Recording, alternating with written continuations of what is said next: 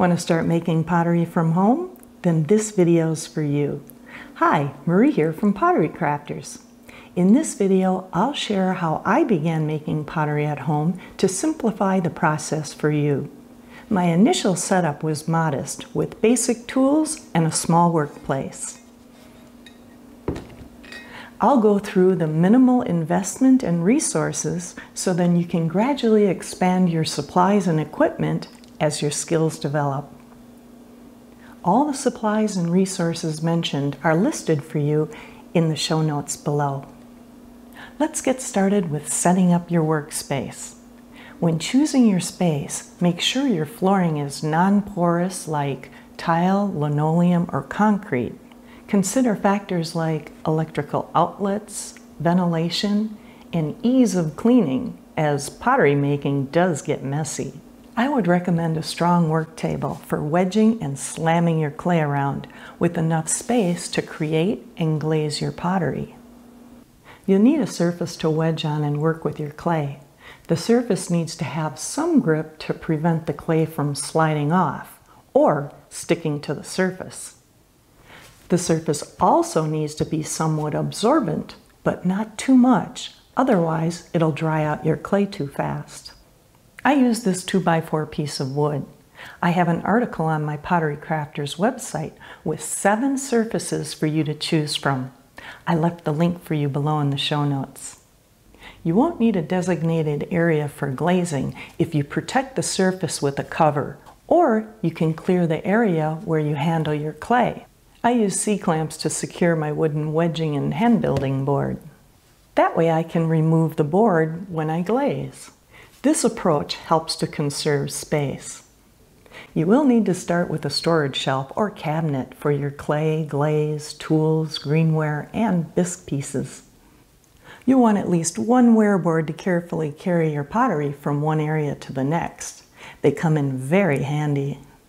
If you'd like to make your own wearboards, I have a detailed video on how to make wearboards and all the things that you can use them for. I left the link for you below in the show notes. Now let's go to the basic hand tools you'll need. Most new potters start with this basic tool set. This tool set has most of the essential tools to start making pottery. The wooden modeling tool shapes, carves, and smooths your clay. This comes in very handy. The wooden rib tool is used to refine and shape your work. Creates a smooth surface on both the interior and exterior of your piece. The loop tool is used for carving, shaping, and trimming your clay. The ribbon tool is designed for shaping, cutting, and trimming your clay also. The needle tool is used for scoring, trimming excess clay, adding fine detail, and also used for checking the thickness of your clay. The small sponge is mainly used to smooth and shape clay when hand building and on the pottery wheel. The sponge is great for absorbing excess water and slip, helping to maintain the right moisture level on your clay's surface. This metal scraper bends, making it great for shaping and finishing to give your clay a smooth, even texture. I use this one a lot. It would be quite hard to work with clay without a wire cutter.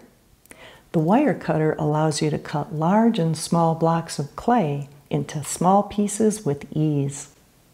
You'll need a fettling knife.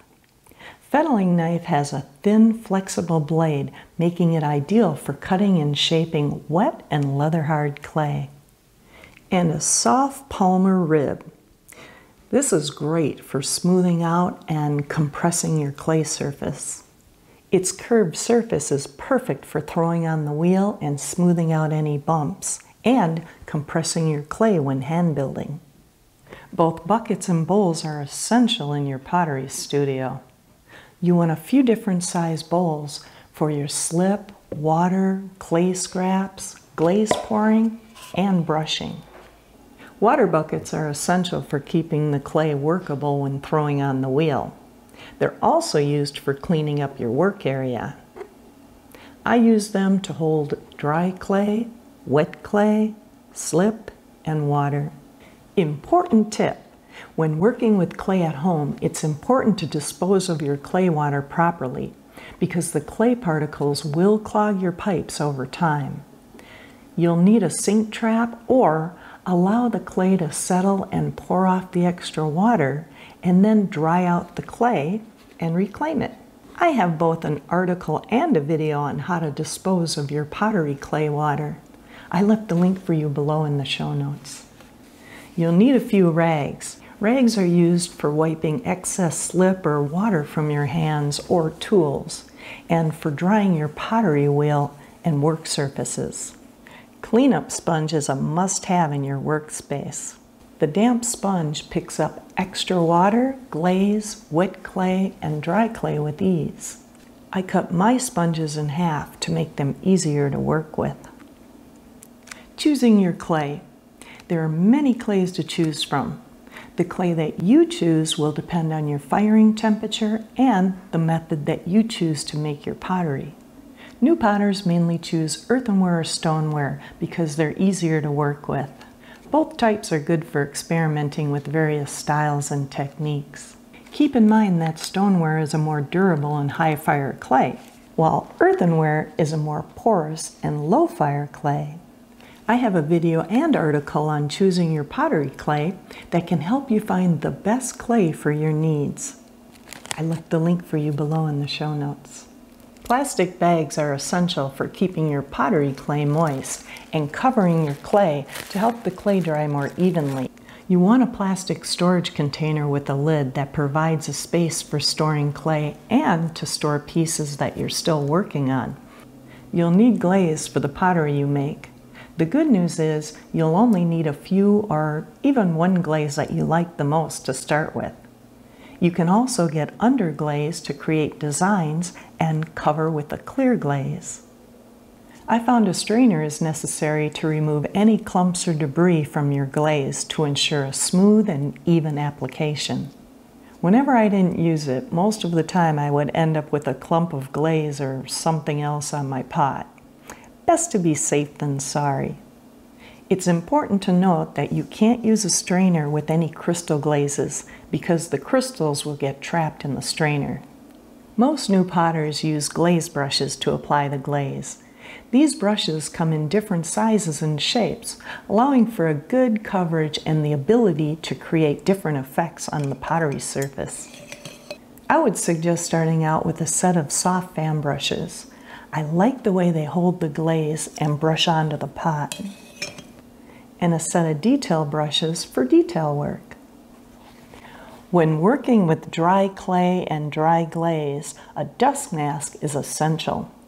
Dry clay and glaze materials produce fine dust particles that, if inhaled over time, can be harmful to your respiratory system.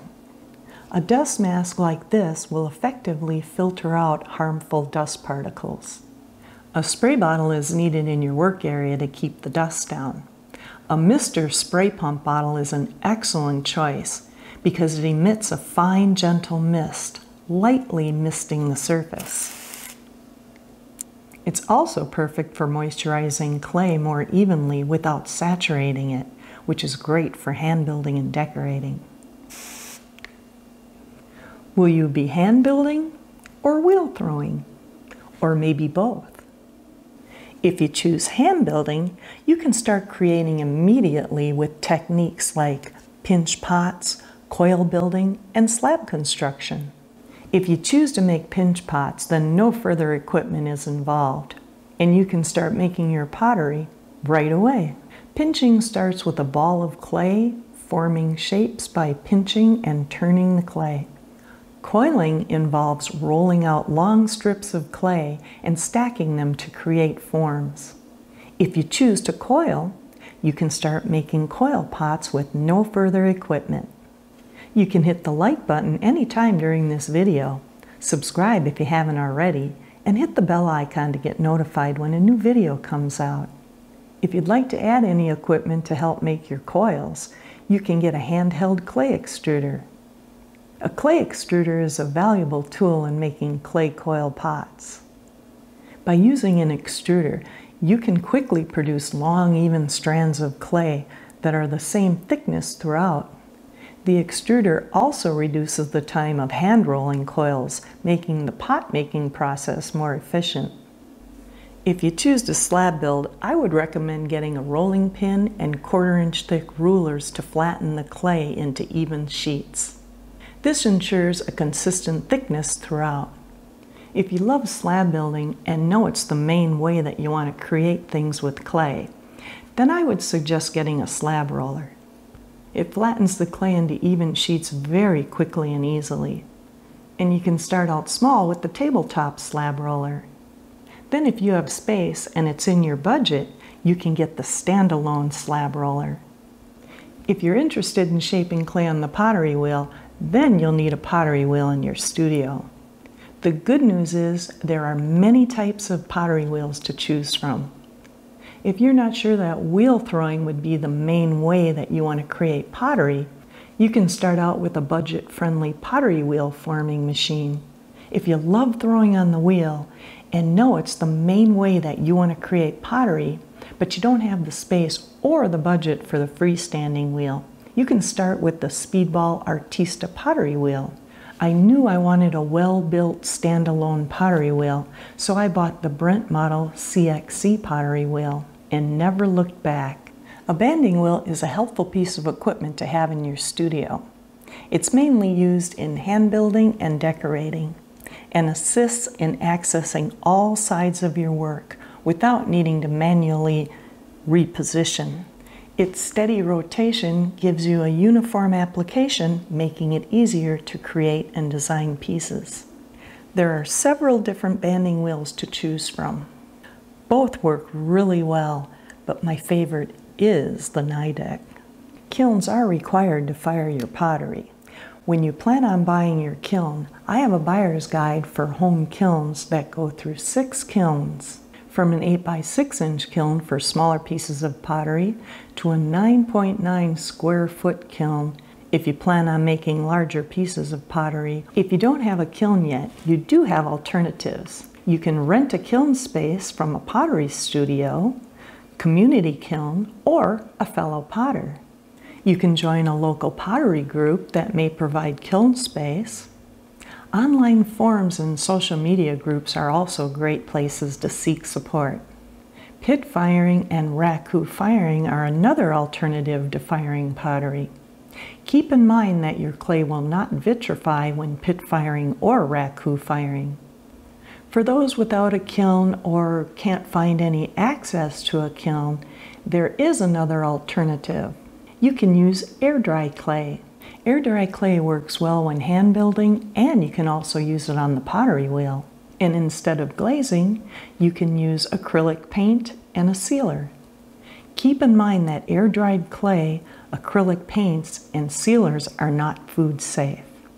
There you have it, everything you need to start making pottery at home now, and grow as you go. You watching helps me to make more videos like this one.